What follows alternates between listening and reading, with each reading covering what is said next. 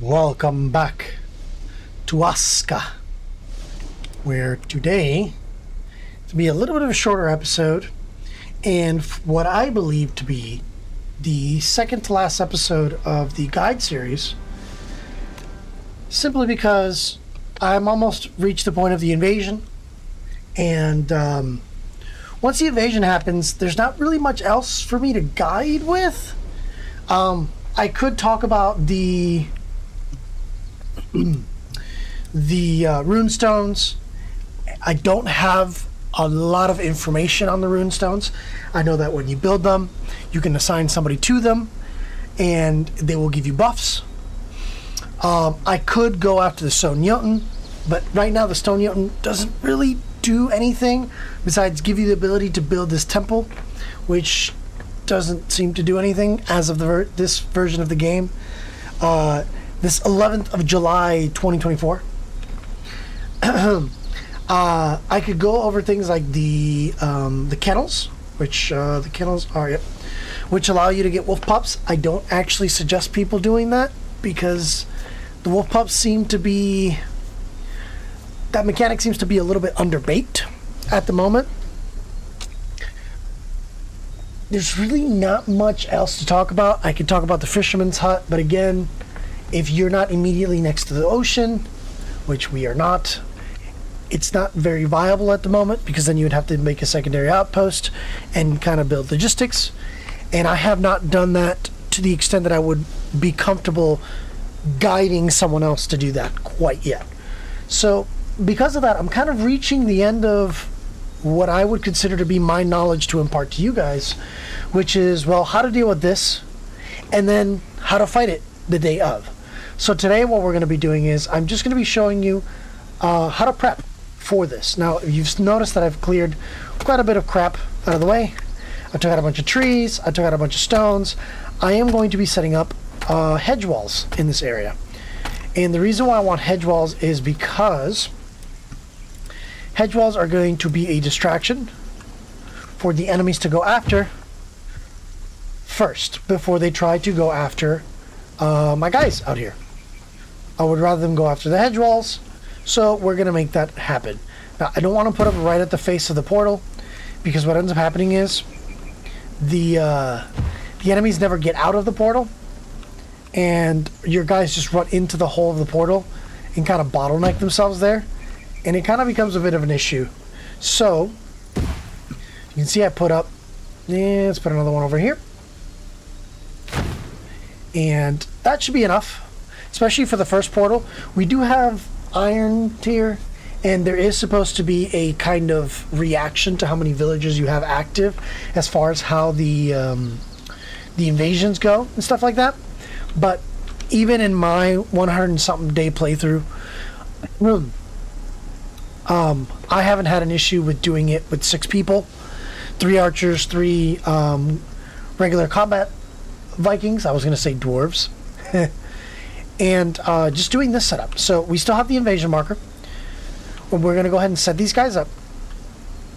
But first, let me do something really quick. Let's talk to Jalmar. I don't know how to say that name. We got Battle Scarred Veteran. Do we have... Okay, no. Forger's Instinct, Steadfast Resolve, and Resilient Surge. I actually found out the reason why you sometimes have issues with certain buildings not showing up defense is because you built the marker before you built up the structure. So this should not be an issue anymore, and I'll actually show you guys that when we go back home. But for now, we're going to assign you to the first warehouse, I hope. Let me see. Do we have... We do. Okay. Now assign Hajalamar to that. Get it working. Now I want to say that all of these should be working exactly the same. Okay. And then Hajalamar, we're going to add you to a house. We have one here. Boom. Alright, she has a place to sleep, she has a place to work, and I have some builders helping me out. So I'm going to keep clearing this area. That's going to give them materials to work with too.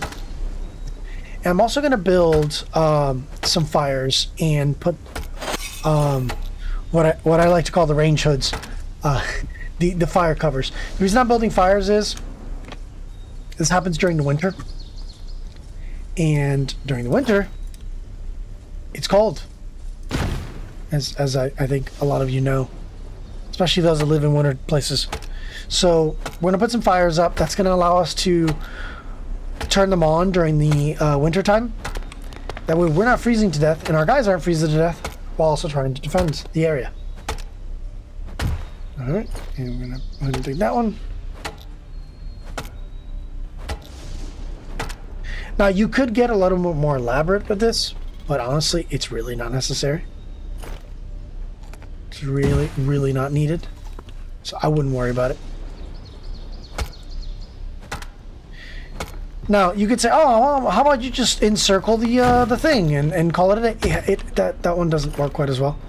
Just giving them something to be distracted while also letting you move around effectively is more than enough. Let me get them to do these first. That way I can start adding stuff to them.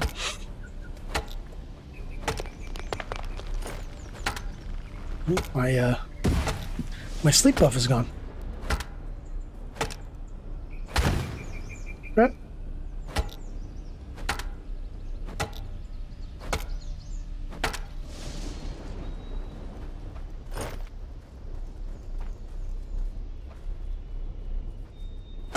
Wondering why she's not doing the pinned work first. That's weird. That usually... Oh, somebody's got an invisible stick.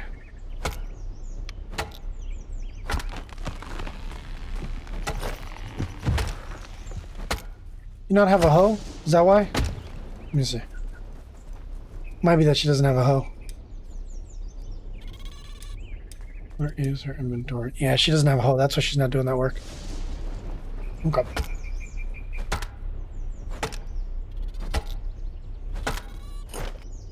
Pull these.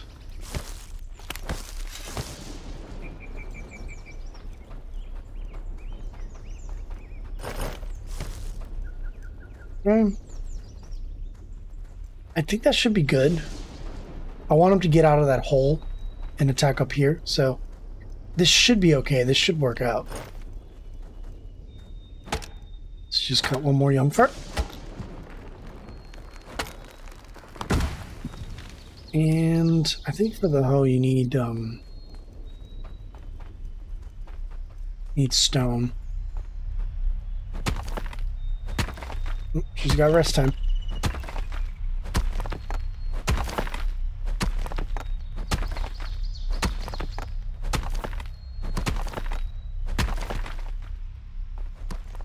There we go. We got somebody working us or working out.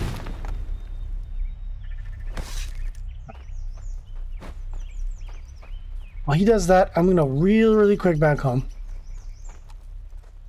Get another sleep buff. Pull another person down.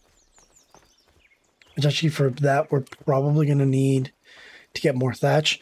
I don't have to pull another person down. It is literally useless now to do that. But kind of keeping with the format of, hey, we're supposed to be pulling people out of the thing, so. Some food.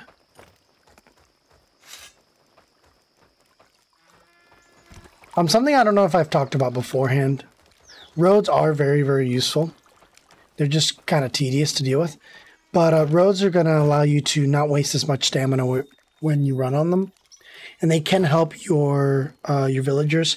Because, for example, if you want to build... Let's say you want to build a fisherman's hut and you want to do the long distance thing. They will just kind of do their own thing walking there. But if you build a road, they will follow the road. Because it's going to get them there faster since they don't have to be stopping constantly to do it. Let's wake up. We're going to summon another person.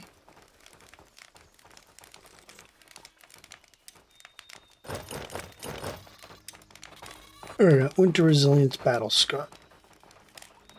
Rain Dancer.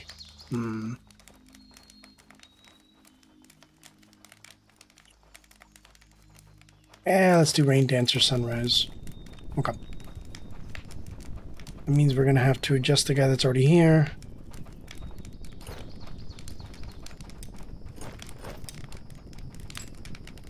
Sorry, you are going to be set up tonight.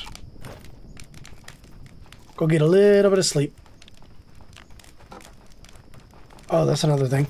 Since we reset this, I should probably check to make sure that we got this under high priority. I want them to be getting the food before anything else, if there is food available.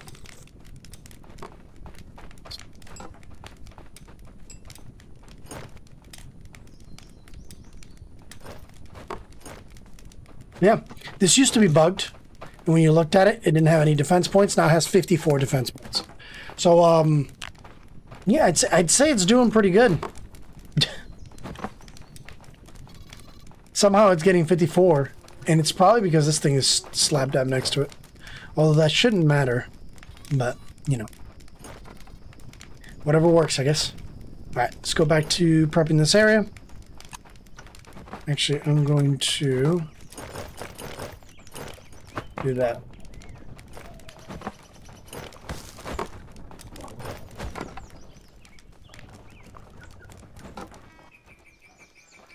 So,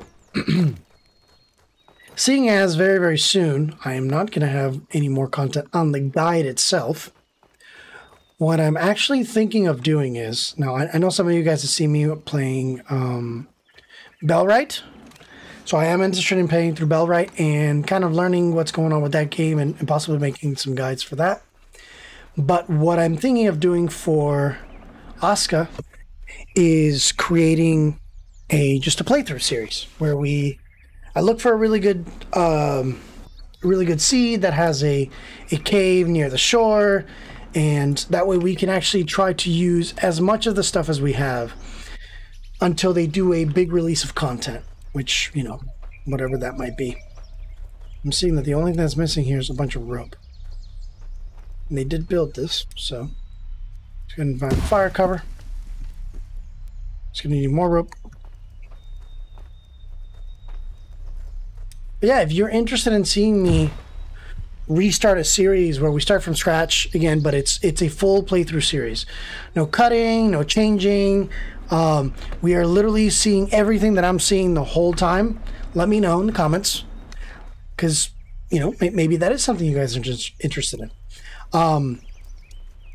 Full playthrough series also, surprisingly, take less time for me to do than this kind of series, because with this kind of series there's a lot of cutting, there's a lot of me doing stuff outside of showing you guys things, because I want to stick to guides or guiding more rather than playing as much. But that does mean that a lot of times we have the situation of I'm sitting here working on this thing for quite a few hours outside of what's being recorded, and that limits my ability to get anything done when it comes to doing any kind of video work. Right? So it's less, guides are less bang for my recording buck, even though they're more bang for my recording buck in the sense of people actually playing or actually watching my videos. So that's just something I'm going to have to keep in mind, and something that I hope you guys keep in mind. If you are interested in seeing me, for example, make guide videos for Bellwright, or even make a full playthrough series of Aska, where we play through it up until they show us what the new content is going to be, or they actually put out the new content, let me know. I am definitely down for that. Let's go ahead and strip all this down. There's got to be some more bark around here somewhere, right? Here we go. More bark.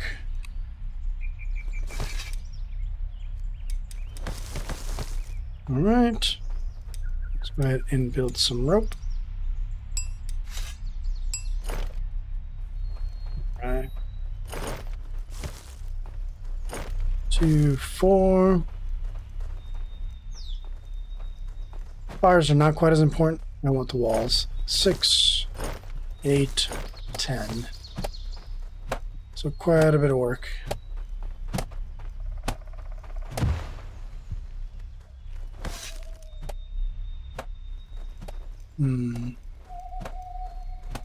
Here are the thicker logs. Logs tend to have a lot of bark when you break them down.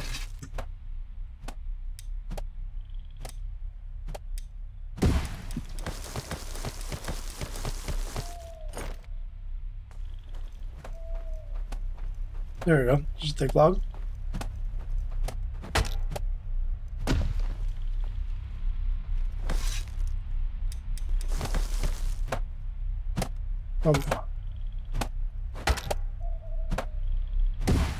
So much crap on the floor.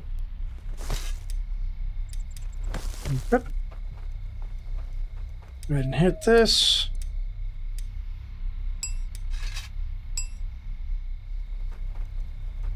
I don't know why I'm not making rope at home. I should be making rope at home, but, you know.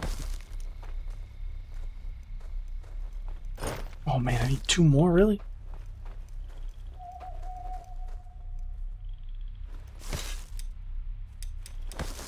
That should be more than enough.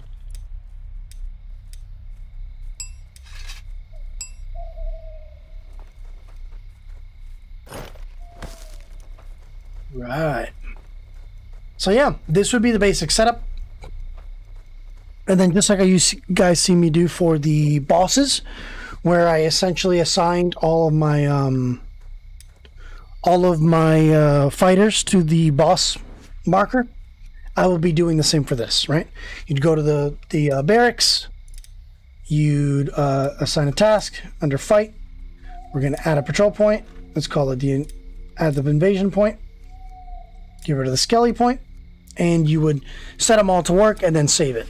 And they would show up, and you would do that right before the invasion. Now, it's important to note the invasion happens, for me personally, has happened every single time on the day of at 1 p.m.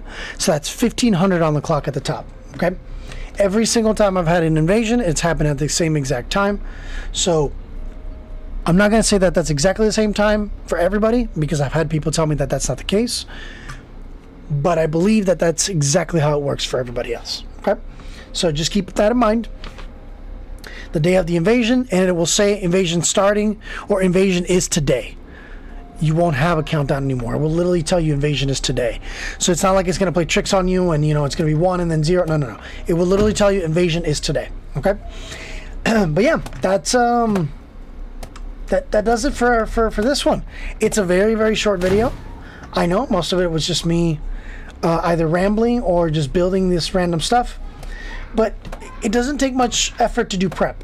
Most of the time was spent just clearing the area around the portal. That way when they spawn in, our guys aren't jumping around and trying to swing around a bunch of trees. So next time we see each other on a video will be the day of the invasion. So what that's going to mean is that for the next, I don't know how long, I'm going to have to sit here and kind of wait until the countdown happens, and I will be bringing you guys back in the next episode. I want to say probably a day before the invasion starts, and the only thing that's going to happen off camera is I'm going to be running my butt back to the, oh, bear attack. Oh, it's autumn. I forgot about that. Oh, no. Oh, excitement, excitement, excitement, excitement. Bear attack, bear attack, bear attack. That is not good. Oh, man.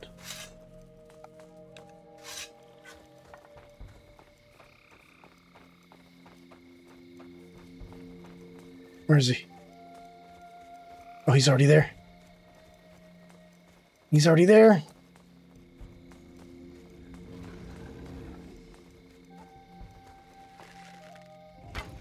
Climbing over the thing? What the heck?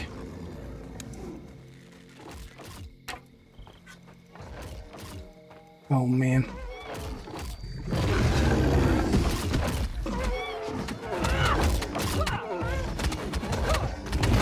Ow.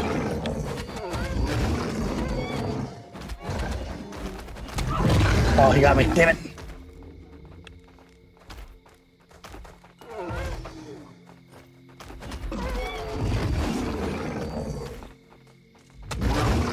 Oh, I was rolling. Come on. Come on, game.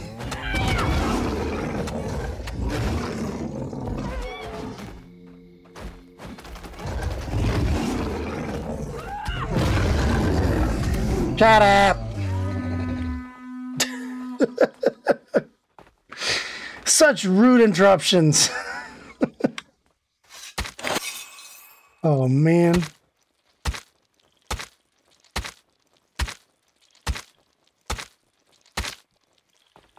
Holy moly. Look at all that. Honestly, I probably could have just kept this there and it would have been perfectly fine. But yeah, so the only thing that I'm going to be doing, aside from what you're seeing me do now, between then or now and then, is going to be going to the metal mine, mining some metal, bringing it back, having them process it, going back to the metal mine, rinse and repeat, rinse and repeat, rinse and repeat.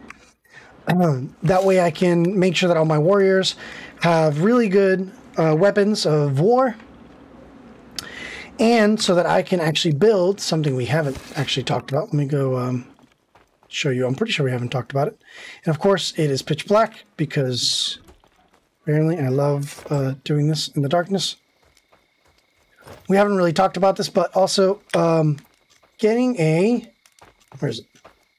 A longbow, which requires wood shafts and rope. Longbows are going to be a little bit better than your regular bows. You got a base damage of 3.6. This has a base damage of 5.8 with a much higher durability. So I'm going to be equipping my archers with longbows. I'm going to be equipping all my warriors with actually proper shields, good proper metal weapons, and I'm going to be building up some iron arrows because they do quite a bit more damage, 6 to 7 versus 5 to 6 on anything we are attacking. So we're kind of, winding down the guide series. There's not that much content in this game for me to have a much longer guide series than we already have. That might change in the future. And as time goes on and the game adds more stuff, and I feel like we got to come back to it, I might either just do small sections of guides where we talk about those unique mechanics. Like, for example, I am planning on doing just a separate section talking about the wolf pups that has nothing to do with this guide series, just to kind of get it out there. But as updates come out and things like that, I'll be probably doing videos where I'm slowly talking about those new upgrades or new mechanics or the changes that they've been making. So just keep that in mind. Next episode will probably be the last episode of the guide series, and depending on how you guys feel about whether or not you want to see me just do a full series, we will go from there. But yeah, that's going to do it for today. I appreciate you guys for watching. I'm really, really glad to have seen this kind of feedback on the series. A lot of you guys have been commenting and letting me know. There's been plenty of likes. There's been plenty of subs. I did not expect to get anywhere near this amount of subs playing anything on YouTube. The fact that I got anything at all, I'm over 400 subs, is kind of exciting to me. And in the grand scheme of things, that's not a big deal. But if you think about it, my videos are hitting probably, anywhere from 800 to 1,200 views. And 1,200 people sitting in a room looking at you doing something, that's a pretty big deal. So, if we don't take into account the 20 million and 30 million people watching other people's channels, this to me is actually pretty cool. And I do it as a hobby, so it's very exciting that I can do something on my off time and have people enjoy it. So I really appreciate you guys watching the series. I really appreciate all the likes and the feedback and people actually having found something useful in my guide series. Even though it's a loose guide series, that is, wow, you are very short. Sorry, that is more of a split between guide and let's play. But yeah, that'll do it for today. I appreciate you guys stopping by. Please leave a like, leave me a comment. If you don't like the series for any reason, leave me a dislike, but let me know why. Hey, I didn't like this or that, or that's why I'm leaving it a dislike. That helps me do better and makes me a little bit better at what I'm doing. But yeah, that'll do it for today. I appreciate you guys stopping by, and have a good one. Bye now.